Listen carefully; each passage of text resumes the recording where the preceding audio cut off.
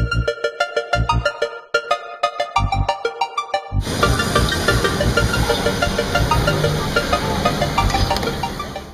this place right here, they're known for their pad thai. All they make is pad thai, and you can get either wrapped in an egg or you can get the egg mixed in, but all they do is sling pad thai all night. Food, for me, it's just alright. I ended up finding another place that's just next door that I like even better. So right now we're just sitting out on the street. We're not far from Khao San, which is a major super touristy area, but maybe about a 3-4 minute drive from there.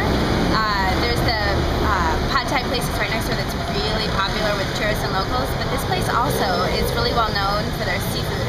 Their seafood here is some of the freshest you can find in Bangkok. It's beautiful. So we ended up ordering a pad khee mao, and it's going to come with squid, with shrimp, and some crab meat, and then it's this kind of dry stirred drunken noodle dish that comes with basil, chili, hearts of palm, and you'll see it's just like the most gorgeous dish. It's vibrant in color, it's full of seafood, it's amazing. And so this woman has been running this joint for the past 15-ish years, and it's been passed down through the family.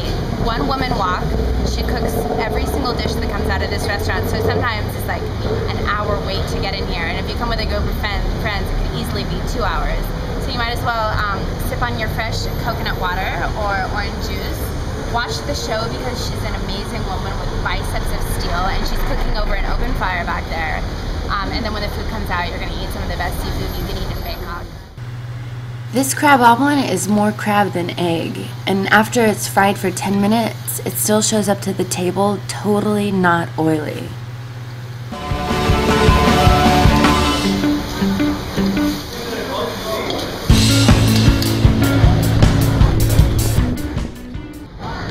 Okay, so this is pad khee mao. It's the drunken noodle with basil, chili, hearts of palm, and the seafood here is, I just want to show you the size of these giant prawns, and you get like luscious crab, and you get these big rice noodles and huge rings of calamari. I mean, honestly, like, that's amazing, right?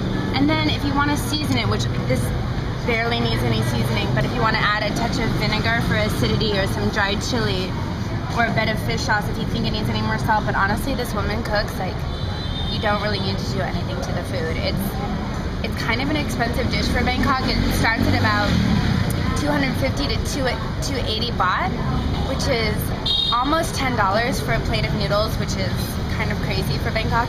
But because of the quality of the seafood, this dish is worth every single baht.